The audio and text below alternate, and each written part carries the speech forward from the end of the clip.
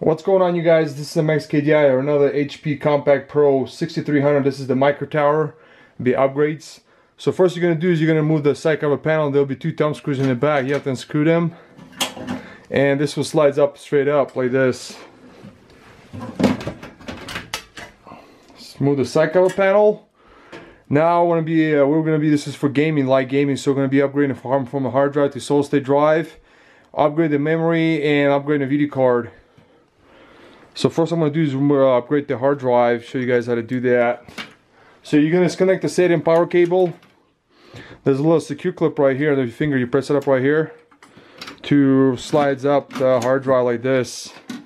And what you have to do is disconnect the two screws on each side. And you can use Torx T15 screwdriver, or you could use a flathead screwdriver, will work fine.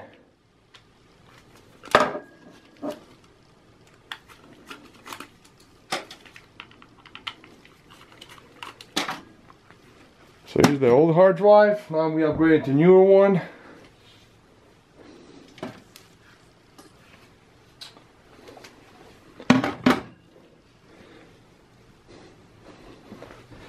So you're going to install those screws on each side.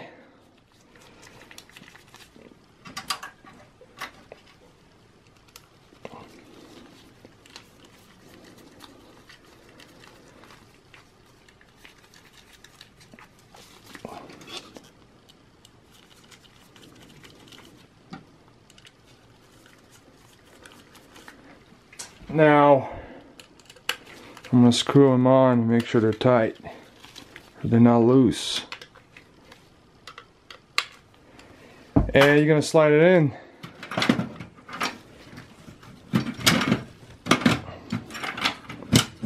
And you're going to connect back the SATA and power cable back to the hard drive. It's a 3.5 inch. That's it. So I'm going to show you guys how to upgrade to solid state drive. And I'm going to be using 2.5 inch. You can use any kind of 2.5 inch solid state drive, and you have to do is buy this. They sell this little caddy for the hard drive. It's from a 3.5 inch to 2.5 inch that you can install a solid state drive in. I'm not sure what the model number is. It's unbranded, but they sell this online. You can buy, and this is from 3.5 inch to 2.5 inch. They sell this for the solid state drive, but you could just use a solid state drive any kind and install double-sided foam tape right here in the bottom and install it, and it worked perfectly fine. But I'm going to show you guys how to install the solid state drive in here. So you're going to do is remove the front cover basil. There's little clips right here. Lift them up right here, and I have to use the screws right here. It's got two screws here. I need actually 4 screws here that we have to install.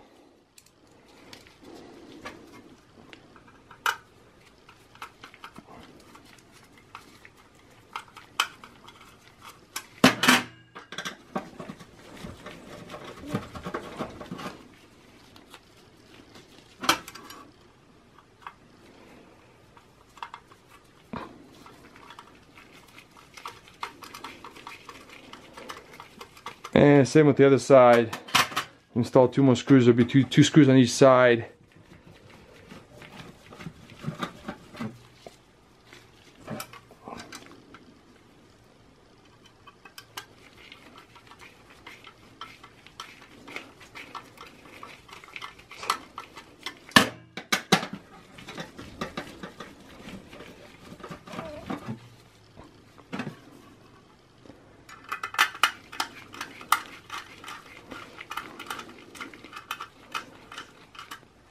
And now what you're going to do is it slides like this, the other side, and installs the cab right here. That's installed. Now all you have to do is just connect the SATA and power cable to the solid state drive.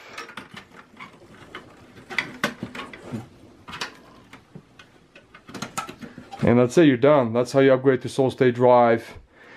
And guys, let's go and start. I'm going to go and start off from memory. I'm going to put the front cover basil back on. And I'm going to be installing 16 gigs, that's 4 gig per each slot, DDR3 non-ACC for desktop. And the memory I guys like is go with the Kingston Crucial.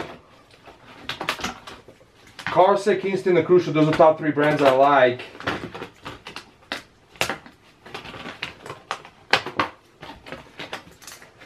So I'm going to move this memory here. And it's got little white clips on it that you have to lift the one to the left and one to the right, so it releases the memory. So be really careful. Okay, so now I'm going to go ahead and install the memory.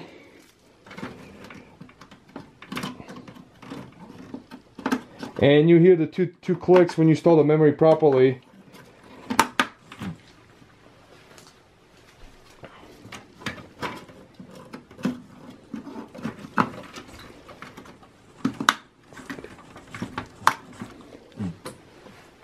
Eight gigs.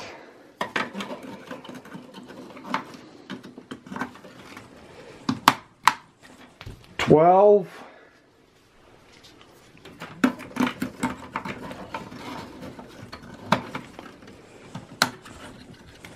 16 gigs of memory we install here. Now going to be the last part is we are upgrading a video card for light gaming. So what you're going to do is this little latch right here, lift this up right here, and we're going to be installing the video card through PCI Express x16 slot right here, the black slot right here. That's when we're installing the video card. Those slots right here, the little ones, those are PCI Express x1 slot, and that's a PCI slot at the bottom right there, the white one. So you're going to remove the 2 PCI bracket right here, the 2 brackets right here, where the PCI Express x16 slot here, and then another one here that's using 2 slots.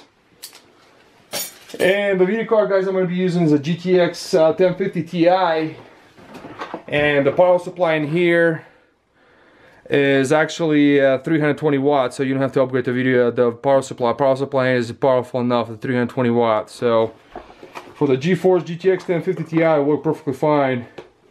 Or if you're going to be installing a GTX 1050 or the GTX 1030. So here's the video card, and it comes with both full-size bracket that you will need on this one, and it does not require 6-pin power connection right here. It does not require, so it's actually a low power consumption video card, so it does not require 6-pin power. So we're gonna go ahead and install the video card. You guys can see, let me move the camera here. And we're going to install the video card through right here, through the PCI Express x16 slot right here.